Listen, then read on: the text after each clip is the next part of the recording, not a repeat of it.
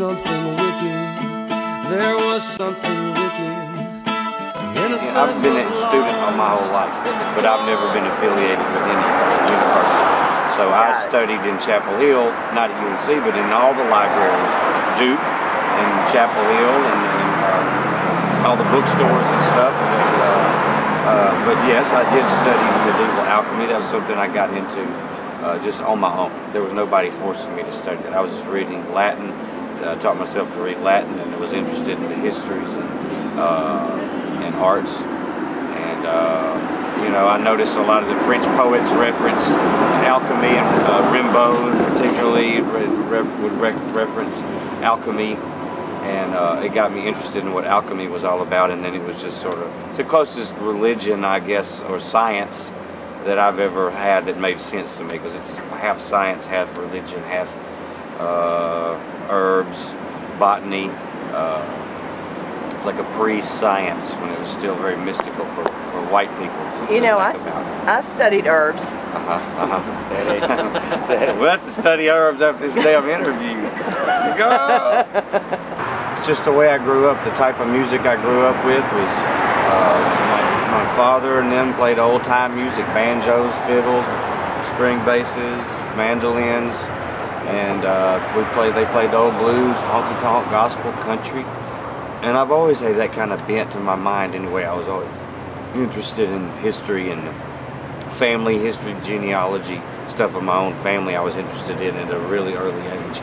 And just collecting weird shit, you know, like just, you know, from the buttons from my grandmother's wedding chest or whatever was always important to me. You know, things that the rest of the family was throwing away, you know, would be like treasure to me. Like some little postcard from 1910, you know, or something. Just would fire my imagination up. So I always had a fascination with past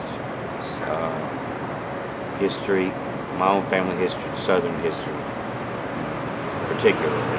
We're not going to see you on an episode of Hoarders, are we? No, no, Lord, no. I'll throw shit away all the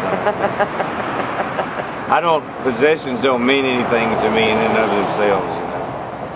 So, it's like Jim Dickinson had the piano from Stax, where Isaac Hayes and all sat around and wrote, "Hold on, I'm coming," and all the hits for Stax, and they were throwing it out when the bank closed Stax, and Jim went and got it, put it in his yard. And it just slowly decomposed over the years, and that was one of his prized art projects, was to say ashes to ashes and dust to dust. This is how much they thought of it. They put it on the sidewalk. So it was an honor to let it rot in his, you know, out in his studio, feed the soil of his studio with his piano, you know. So there's heavy shit out there in the world, you know. Tri-State is, we got fired up on a new record contract with Fat Possum. Somebody that actually can get us, can promote us, can help us get somewhere, get our music out there more. But we're just fired up about this recording we did, a Kickstarter event. We raised $16,000 from our fans to have a producer, to collaborate with this producer who had a real vision for the songs and sculpted and streamlined and made these songs very potent. And it's just, we're fired up on it. We're looking forward to like 2013. It's just rolling down the road, you know, getting this new album's called White Buffalo. It's 10 songs, and I have to say it's the best thing I've done, you know. So we're all fired up on it, and just that's the focus. So when you ask about other things right now, it's like I've had to let things drop off the radar just to stay up with what Tri-State's doing, you know. That's where I'm putting all my energy now. All the music and everything goes into that. How widely are you touring? Well, we've been busy, you know, all over, but this year will take us more farther flung, so that's the point, is to try to, you know, raise our level a little bit, you know. And I think the band deserves it. I think they're good enough. We've been working real hard many years, you know, struggling with this. The Zippers was almost fell in my lap, you know. It was this music has been much harder to bring out, to bring across.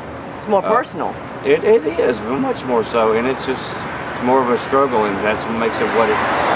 That's fine, you know. I don't mind the struggle with it. So just hoping that this thing with Fat Possum, they're good competitive label. They're doing things in the world, you know, and they believe in us, you know, and they think we can do something with this white buffalo. So that gives me hope, and that keeps us fired up and ready to do more work.